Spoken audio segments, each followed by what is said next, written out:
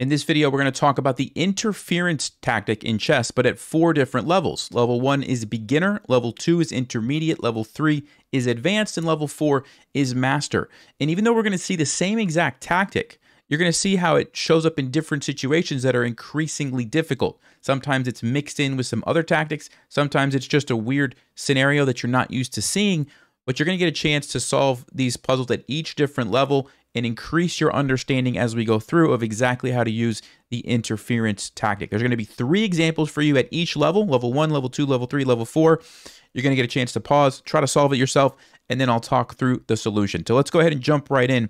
An interference tactic is when one piece is interfered from doing what it's trying to do. So in this example, the knight is being attacked by our bishop, and it's being defended by this bishop.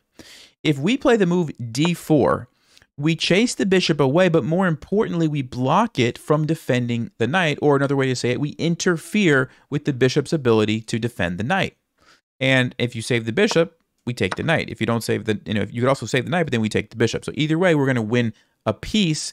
And at the most basic level, that's what it is. Usually it's a long-range piece like a bishop, a rook, or a queen that is doing something. You interfere with what that piece is doing, and you take advantage of it, okay? So let's go ahead and jump right in to the level 1 positions, starting with this one right here. White has just played rook to c4. It's black's turn. What move should black play?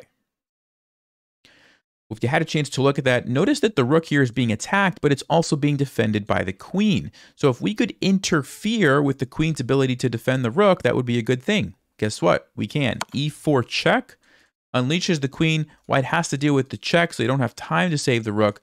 And then after, let's just say they move the king, we could simply take the rook. They also could play queen g3, which is a little tricky because it attacks our queen, but we could simply trade the queens first and then grab the rook. We come out up a rook. Okay, let's go to the next one. Also level 1 here. White has just played bishop takes h6. What move should we play here? If you had a chance to pause and look at that, notice the rook on h1 is defending the bishop on h6. So we can't take it right now. We'd lose our rook. But what we can do is play bishop to h4 check. And once white moves, now we've interfered with the rook's ability to defend, and we simply take the bishop. Okay, so very straightforward, but a nice little way to win a piece. Let's go to the last level 1 position, which is right here. White has just played queen to b6. How do we use the interference tactic? Well, if you had a chance to look at that, this one's a little bit different, but still relatively straightforward when you think about it. We would like to get a queen. Our pawn is very far advanced. The only thing stopping us is this queen right here. So how do we interfere with the queen's ability to defend that square? Well, that's right, we just block with the bishop. And even though we're losing a piece, it doesn't really matter because we're still getting a queen at the end of it. That's a really, really good trade for us, right? And now we're going to go into a winning position, okay? So this is a nice one to be aware of. Even if something is controlling a certain square, if you're interfering with something bigger that's going on, like in this case, a queen, we're about to get a queen, it's worth it. You could sacrifice the piece. It doesn't really matter. You're still going to be able to get the queen. Okay, so those are the level 1 positions. Hopefully that makes sense and you're starting to get in the flow of things. And now we're going to jump to level 2. All right, so here's the first level 2 position. Black has just played queen to e4. How do we take advantage of this position as white? Or if you had a chance to look at that, the move is actually rook to e1, which is a pin tactic. Okay, so nothing about interference has happened just yet. But once we pin the queen, black actually responds with rook to b1. This is what you had to notice, that now we have a tough situation because we can't take the queen. It puts our king into check. So how do we deal with this? Well, this is where the interference came in, where we play the move bishop to c1. We are interfering with the rook, which was pinning us here, and now we've renewed the threat on the queen, and black has no way to get out of this. If they take here, we simply take. It doesn't really help them. And because of this interference, the pin is going to win the queen. Okay, so as they start to get more advanced, you're going to notice how there's sometimes multiple tactics that kind of come together like we saw here. It started with a pin, and then we finish it off with the interference. Okay, let's jump to the next level 2 position, which is right here. White has just played king to c4. What should we play here as black? If you had a chance to look at that, the first thing that you need to notice here is that this rook is under attack by our king. Now, at the moment, we can't really take advantage of that because it's defended. However, if we start with a check here, notice white's king doesn't have a lot of places that it can go to. The only square it can go to is right here. But after that, we take here with check. And again, it doesn't have a lot of options.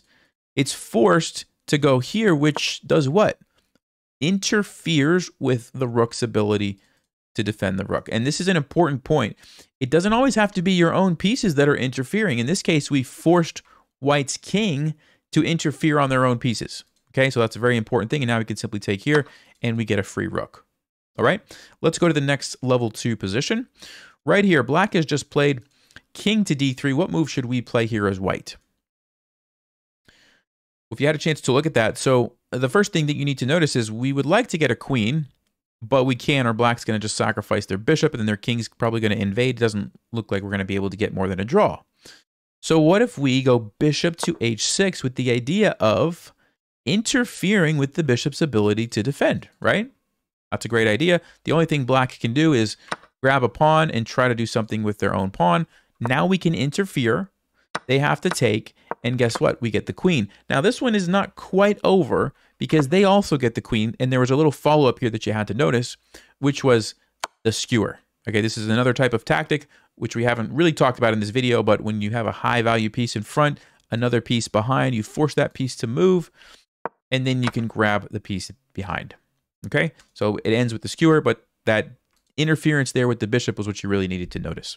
Okay, so that's the end of level 2. Now we're going to go to level 3 and look at some of these advanced positions. All right, here's the first position from level 3. It's white to play. And before I let you pause and think about this, I want to just mention one thing. If you're enjoying this video, I've created a brand new course which has an entire section just with videos like this. There's like 20 different lessons on all different kinds of tactics, ranging from queen sacrifices to removing the guard to desperados. You name it, we covered it. Videos just like this takes you all the way through everything you need to know about tactics. And that's just one section in the course. It's called Breaking 1500.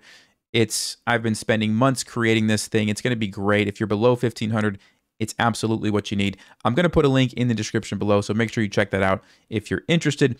But now go ahead, let's get back to the video. Pause, and what do you think white should play in this position?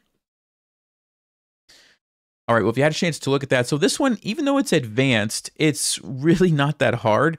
And what you'll find is that sometimes the advanced ones are actually just like weird things that if you've seen it, it's pretty easy. If you haven't seen it, it might cause a problem for you. So a lot of people, when they're in check here, would think, well, I have to play bishop f1, that's the only move, and then start thinking from there.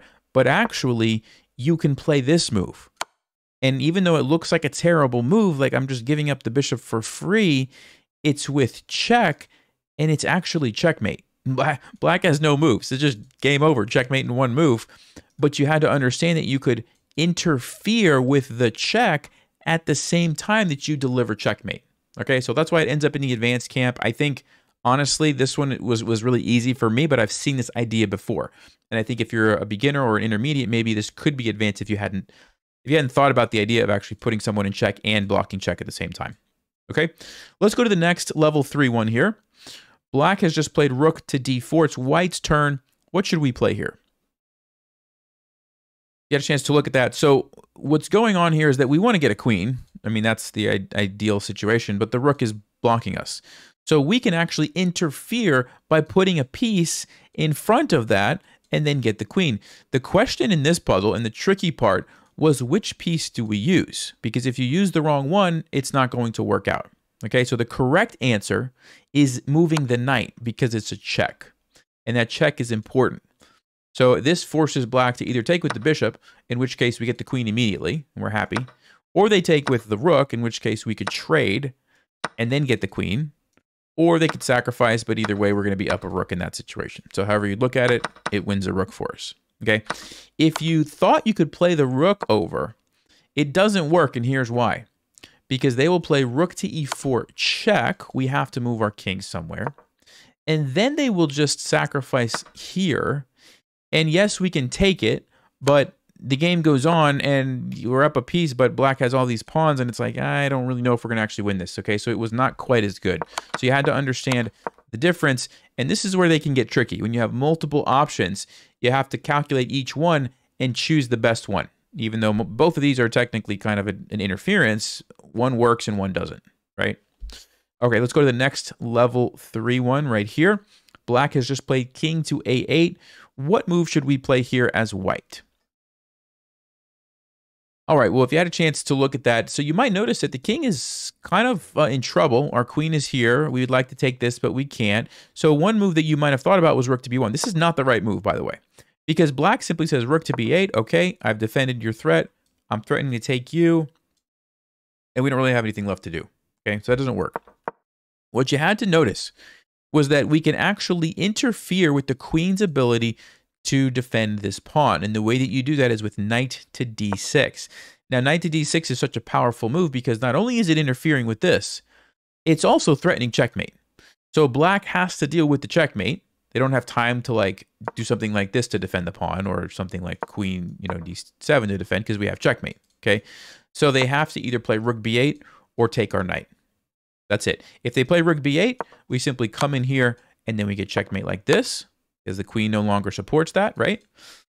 And if they take our knight, what you had to notice was that we also could take here and then we had the follow-up checkmate with the rook.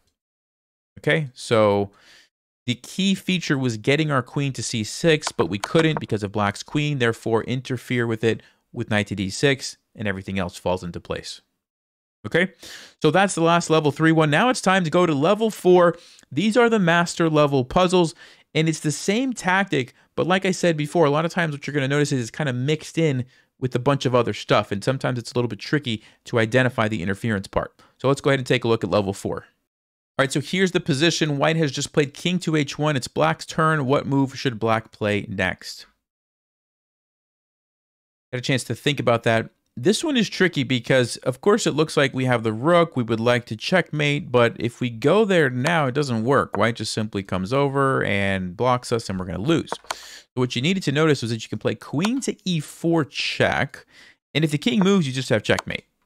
So that's pretty straightforward, which means now they're going to play f3, but by playing f3, you interfere with the rook's ability to come over. So again, we see this idea of using your opponent's pieces as a way to interfere. It's not always your piece. It could be your opponent's. And then you can play queen h4 check. It's the same type of idea, but now this move just simply loses. Okay, so there you go. And it wasn't really too difficult. It was just that subtle thing about making them use their own pawn to interfere with the rook. Okay, let's go to the next level 4 position, which is right here. White has just played rook f to c1. What move should black play here? All right, well, if you had a chance to look at that, so there's kind of a lot going on in this position. Obviously, the big threat is the attack on our queen.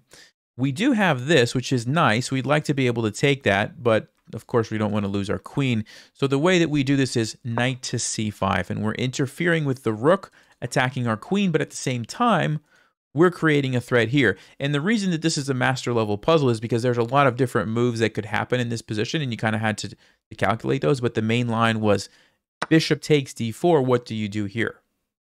Well, you take the queen, and then when they take our queen, we take their rook, and even though our knight is hanging here, so is white's knight.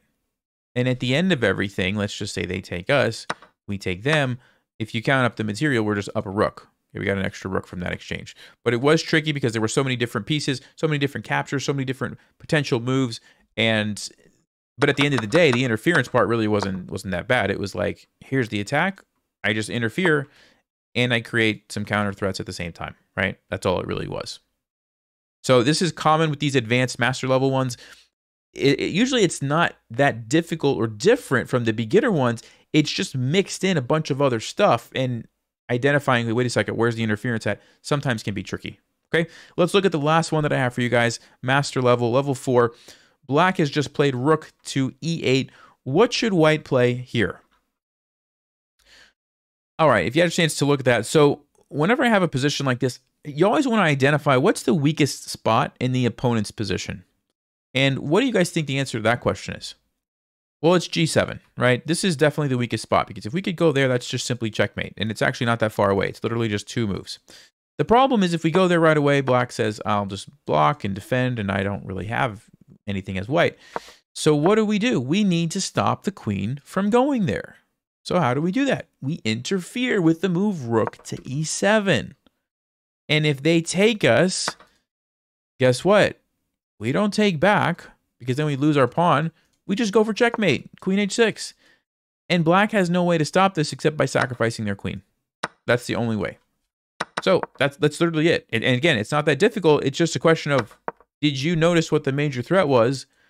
And did you identify that this was the way to stop it, right? And by the way, if black tries some other move, we're still going to go here, right? Because the queen needed to be able to get back there, and there's just no other way for, if they do something like this, queen h6, how are they going to get back here? They can't, right? They just can't stop it. So that's it. That's the interference tactic.